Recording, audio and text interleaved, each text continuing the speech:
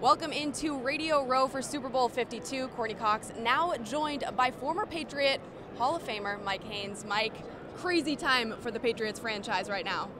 Yeah, it is. It's a fun time, for them. A lot of teams, you would think it'd be a lot of pressure, but they've been here so many times. So many of their guys have been to multiple Super Bowls. They know how to deal with this kind of a situation. So hopefully they're enjoying it, but because they're playing for Bill Belichick, they're going to wait until after it to really celebrate and enjoy it. And you were with the Pats for 7 seasons, so you know the franchise pretty well, I would say. Yeah. As a player, what's the best part about being a Patriot? I think the fans. I think just being in New England, they're the most educated fans I found. They really understand what's going on and what's at stake. I had not been around a lot of fans like that. It was when I was drafted there. It was amazing the questions that people would ask me. So it's really great. I think it's a place that loves history. And I think that the Patriots are the perfect team to be there, that their record, and Robert Kraft's a perfect owner, Bill Belichick is a perfect coach, Tom Brady is a perfect quarterback, to have a place like that where they're used to, like, say, great Celtic teams and, great Red Sox teams. And so now great Patriots teams. I mean, it's really fantastic. And you won a Super Bowl with the Raiders. So for players this week, what's it like as a player? What's the mentality? This whole week is kind of a circus.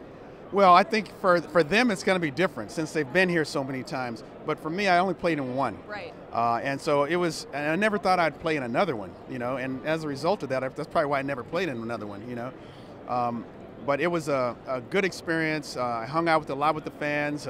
It was the one time of the year that when I went out to dinner or went out to nightclubs with my teammates, there'd be a lot of fans there. Because before it'd be like camaraderie, things that we would do.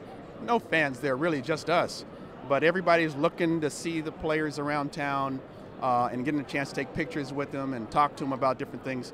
It's a good time, but I think it'll be much more fun for the Patriot players knowing that Bill Belichick is the coach after the game. When they get back in New England and they're doing that and having a good time in Boston around the community, that'll be the time when people get a chance to see those guys in a real relaxed situation. Well, let's talk about something a little bit more serious. You are a cancer survivor, and Yes. you are doing great work with Urology Care Foundation. Talk to me about that partnership and how it came to be.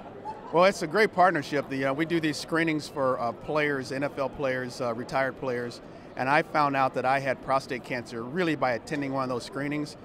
You can never really find out at a screening because all you can really do there is a blood test and a digital rectal exam. But the doctor there talked to me and asked me a lot of questions that I didn't know the answer to. I was too ignorant to know that, at the time that prostate cancer ran in my family. But when he said at the time 1 in 5 African American men would be diagnosed with prostate cancer in their lifetime, that got my attention. And unfortunately, the numbers are going the wrong way. The numbers are going up. Now it's 1 in 6 African American men. It was 1 in 7 men, just men in general. Now it's 1 in 9 men. So we're going the wrong direction. And I don't know what the reason for that is, but the thing that is the same is if you find out that you have prostate cancer in the early stages, it's treatable. If you wait until you have a symptom, it might be too late. And also, I think most men need to know that it's a slow-growing cancer, very slow. So you need to find out in those early stages when it's not very aggressive, and you could do something about it, and you're going to be fine. Well, you're doing great work with them, but for New England fans, we've got to ask, is Brady going to come home with his 6th? I'm sure hoping so. I'm pulling for that. I root for 2 teams. I root for the Patriots and I root for the Raiders. And I feel really fortunate that both teams are in the AFC, so that I can root for the AFC to always have the best conference and the best team in the AFC gets to the Super Bowl. It's hard for me to think that the Eagles are going to have a good game plan for Tom Brady because the team has been in this situation so many times. What could they possibly do that he has never seen before?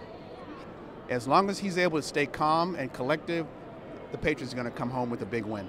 All right, and for my personal use, a BC grad, your son is a freshman football player at BC. Yeah. How are you liking that so far, getting to go up to New England for your son? Well, I like it. One, I get a chance to see a lot of my old teammates. I get a chance to, this past season, I went out to the Patriots practice field watched them practice. They inducted one of my old teammates in the Patriot Hall of Fame, Raymond Claiborne. And my son came down from BC, and I got a chance for him to meet with the coach and a lot of the players. It's great. So I think I'll be coming back a lot more. Yeah. And I can see that my son is going to have a connection to the city too. So maybe for the rest of my life, I'll be coming back at least 10 times a year. Well, we hope to see you a lot more up in New England, but thanks for taking the time to talk with us. Thank you.